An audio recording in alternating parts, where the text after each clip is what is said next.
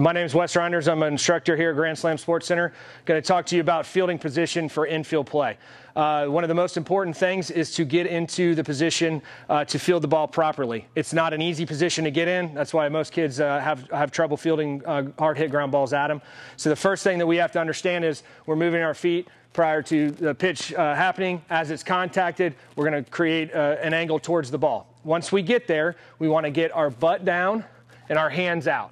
Most important thing to do is get your hands out to see it bounce into your glove. The hardest thing to do is if you think about somebody throwing you a ball, you're obviously going to catch it out in front of you. You're not going to catch it back here, okay? We're going to catch it out in front. So same thing with a ground ball. So as we go, get ready to field that ground ball, butt down, hands out, top hand here to protect, and then also to rake in to throw to first base.